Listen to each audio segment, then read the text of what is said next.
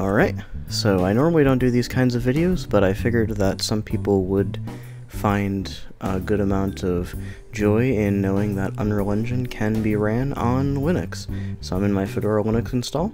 So to get Unreal Engine working, you're going to need to go into Software and download the Epic Games, the Epic Asset Manager. As you can see, I've already got it installed. So you're going to want to launch that. So you're going to get prompted to log in. You'll just need to follow the instructions of what it says. You just log into your Epic Games account, you copy the authentication code that it gives you into the box. I've already done that, so just bear with me with that. So let's actually install the engine. So you can see I've got a whole bunch of assets here. Any asset that you've gotten from the Epic Games Store will appear here.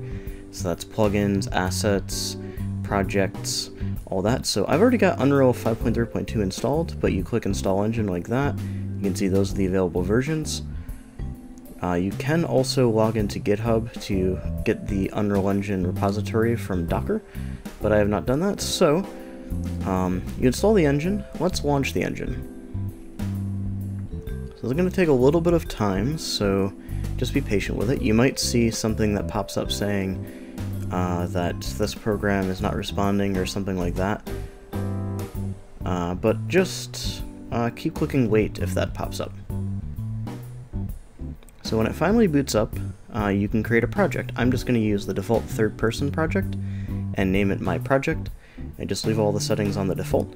So this is where you might get more of those is not responding messages. So like I'm doing here, just click wait. Because it is responding, the operating system is just thinking that it's not. It's a liar. So as you can see, the engine is going to load up the blank project. Okay, so once the engine loads, it'll say something about shader model 6 not being enabled. We can just fix that later through the settings, but as we can see, we've got everything looking pretty good. The lags you see are just from the screen recording I'm using. So now that we got the engine loaded, let's download some plugins, because as we can see, there's only one plugin installed right now, which is pretty boring. So let's go to the library.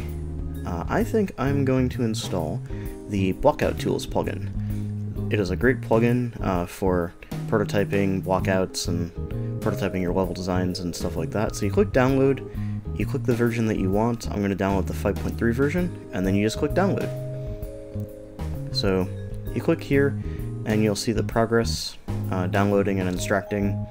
Strangely, sometimes the extracting happens before it's finished downloading, which is kind of weird. It kind of reminds me of Visual Studio when you have the components installing while it's still downloading. Just something to keep in mind. Alright, so now that it's finished, you'll notice that when we go into our project, I just gotta refresh it there, because sometimes it won't pop up.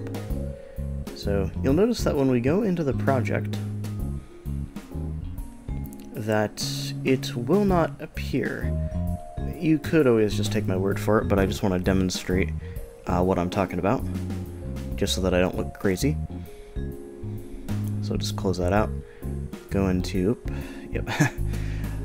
Gotta love Fedora with the default navigation settings. So if we go and type in block, you'll see that it's not there. So what are we going to do about that? Well, you want to go into the install directory of where your plugins are being installed, which is by default in the Epic Vault.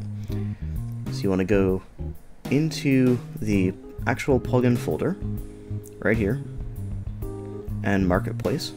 So we want to copy this to our Unreal Engine install directory as such. So we're in plugins, we paste that Marketplace folder in there, and now what we want to do is we want to copy this once again, and we want to go into Unreal Projects, select the project we just made, create a new folder called Plugins, if it's not already made, which usually it isn't, and you want to paste that folder in there as well. So now, when we launch our project, we will get a message that says the following, and just click yes. And what this is going to do is it's going to compile, or rather recompile, the plugin for our project. Unfortunately, this is something that we have to do for each plugin that we install, instead of it just installing to the engine and the project manually, or automatically, sorry. But I was having a lot of trouble with this, that's why I'm making this video, and I couldn't really find anything about how to get plugins properly working with this application.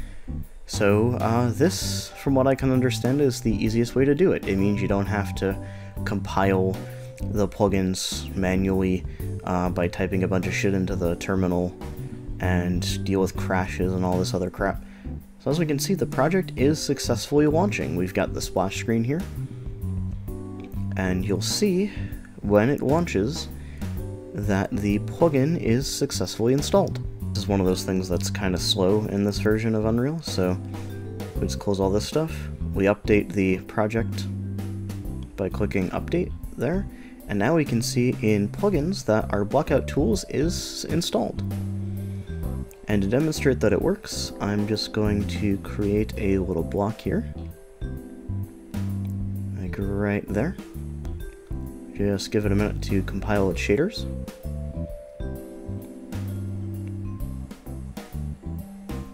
And there you go, you can see it's working just like it would on the Windows version of Unreal.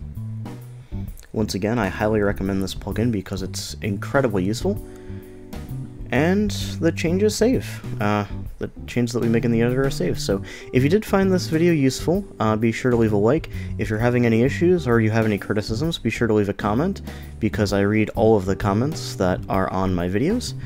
And be sure to share this with your friends, especially if those friends are working in Unreal in Linux.